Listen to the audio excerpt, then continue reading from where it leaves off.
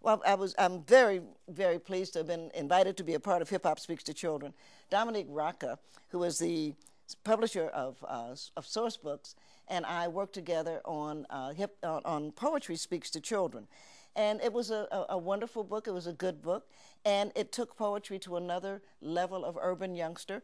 And Dominique and I were talking, and I thought, well, yeah, I like poetry. I write it. But what about hip-hop? Nobody in our generation has been doing much with hip-hop. So I like hip-hop. I grew up not at all with that. I'm old school. If you listen to my iPod right now, you're listening to, you know, SOS. I'm old disco.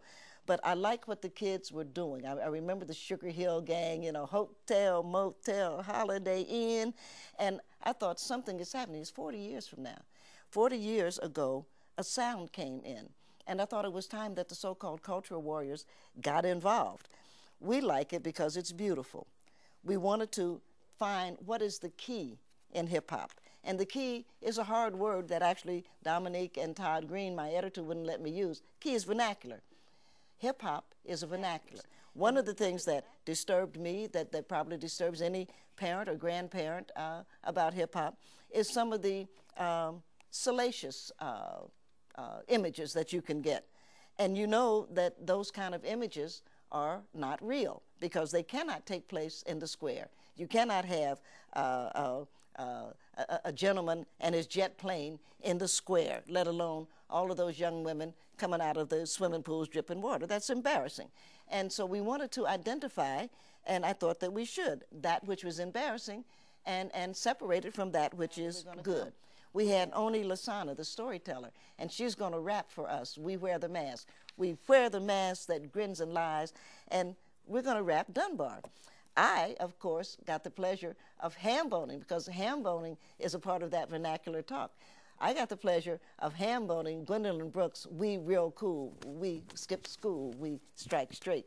So we wanted to put the cultural cloth on this wonderful hip-hop doll, as it were. I thought that parents should know that there's a lot of good and a lot of important work in here. As an artist, I applaud. I mean, we've got Lauryn Hill, and I love Lauryn Hill. And, of course, my girl, Queen Latifah. And that's just, you just can't beat it. Here's Lauryn.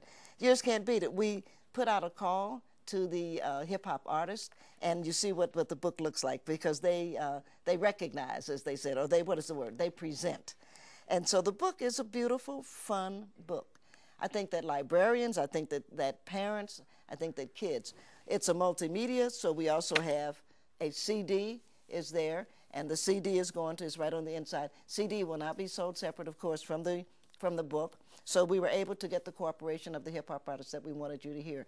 I'm extremely, extremely pleased to offer this book. The girls in the circle have painted their toes. They twisted their braids with big yellow bows. They took grandmother's face powder and powdered each nose and sprayed evening in Paris all over their